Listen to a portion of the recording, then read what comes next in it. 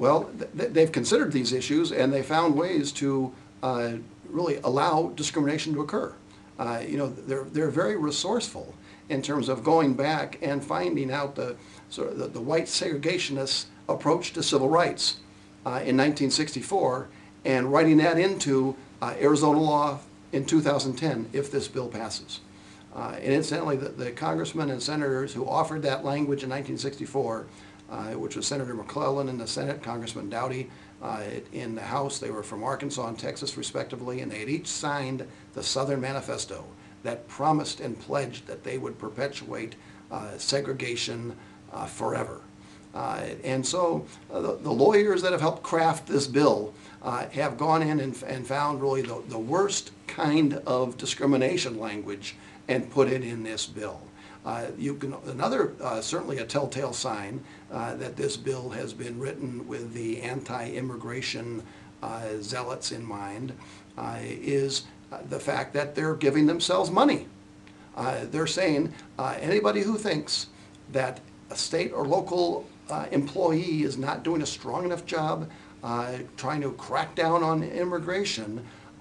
go ahead and sue the state or local government and you get money. So it's a welfare bill for the anti-immigration lawyers and zealots. And in fact, there's even consideration being given in the Arizona legislature to have a special unit called GIT'em, which is an acronym for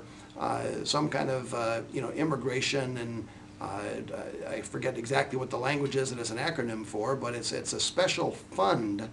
that would be used to try to have state-level immigration enforcement actions that in fact would give some of those taxpayer monies to vigilante groups that go down on the border. So the Minutemen type folks who have been spending their time going down on the border now stand in line to get your tax money to pay them to play government agents and to play army and to go down to the border to conduct their activities, but now they're going to take your tax money to do it.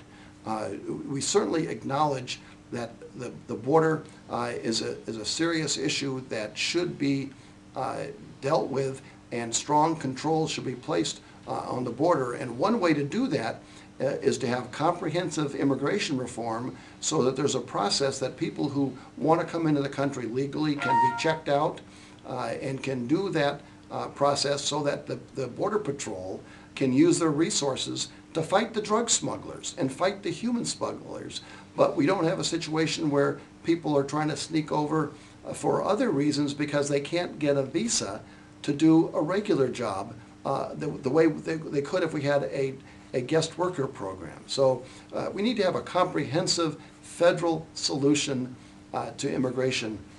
reform, but not have something where we've got immigration zealots and Minutemen and lawyers